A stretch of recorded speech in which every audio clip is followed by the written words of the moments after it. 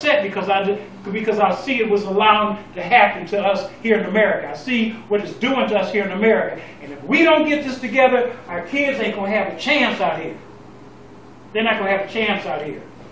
Because we barely got our foot in the door. Now, do we have any questions so far? Because I'm going to get to this money thing because I think it's real important. I don't know how much time you got. If we get into like terrorist attacks, are we still covered by the Constitution, or they move to another branch?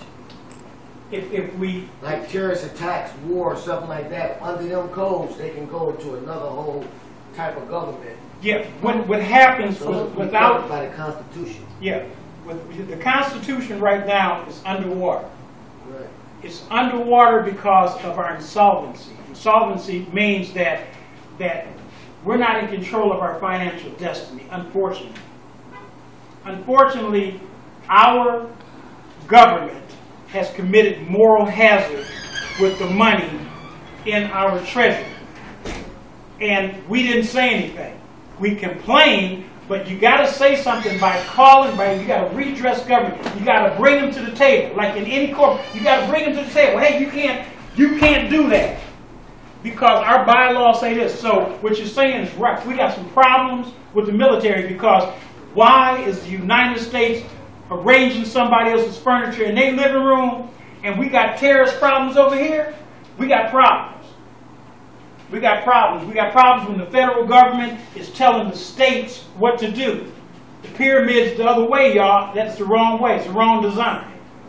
The states are supposed to delegate authority to the federal government. That's the way that works. I don't know how it got flipped around, but it got flipped around because of some contracts. They bought off our politicians. Politicians right now are paid by special interest groups, corporations, and they still get our tax dollar, which is why we got a stake in the game. We call them to the table, but until we call them to the table, we're going to keep voting for these crooks, putting them in office, and they got a back handout that's what's happening. And they listen to more money. That's why we listen to Mitt Romney and Obama, the Romney-Obama game. You know, I know we got a black man in the White House. Where we go from there? Where we go from there? What's going to happen? You know. So it looks good up on the wall, but we got to walk down the hall. See, we got to get to the other end of this.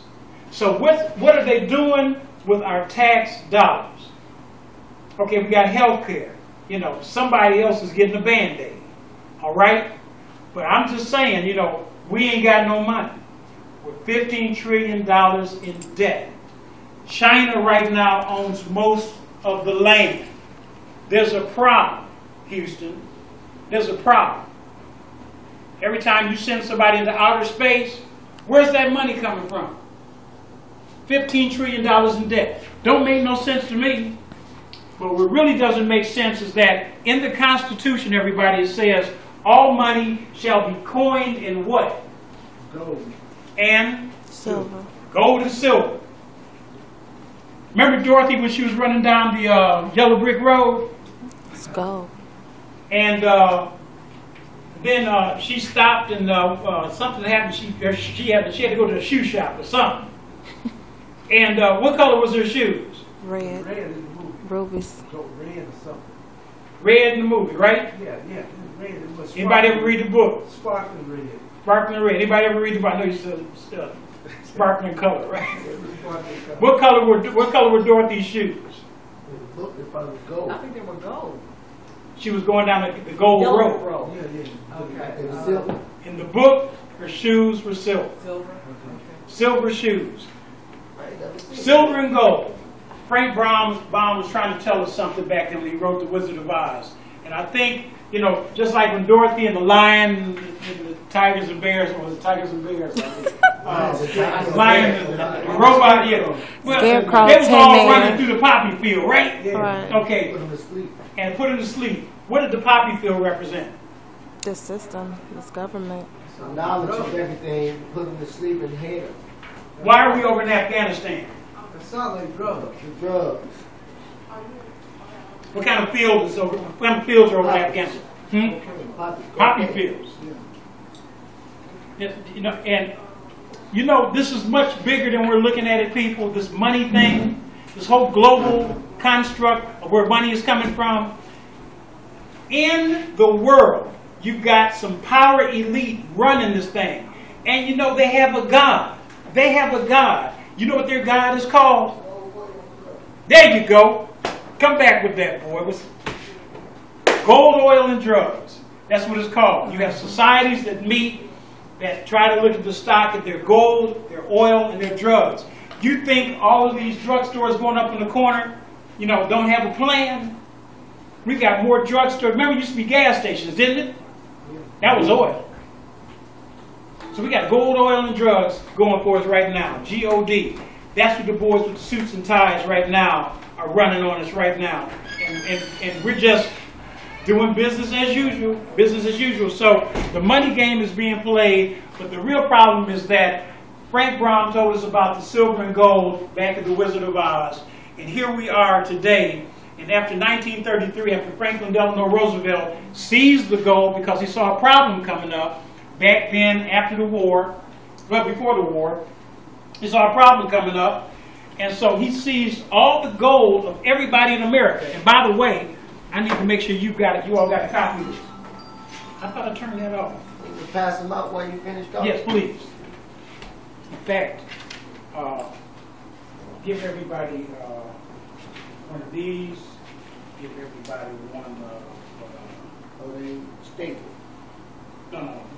Leave it separate. Just one of those.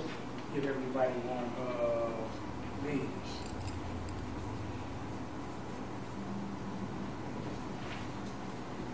And oh yeah, one of these. This last one. This is going to be enough because I'm going to try to go through this fast. Okay, we went through the one that's a criminal. Remember, now this right here, I'm going to go back to, this right here is not the United States government. This is a private corporation, like KB said. This is a private creditor. Would you give Walmart your money for nothing, for no service, no products? No. I wouldn't. What is the product that you're getting from this creditor right here? Can anybody tell me? Who gives you, what do you get from them? You get nothing. Headaches. What else? Everything you didn't ask for, you get from them, right? Yeah. But you get no product or service viable or usable to the advancement of life, do you? No. So this right here is a creditor.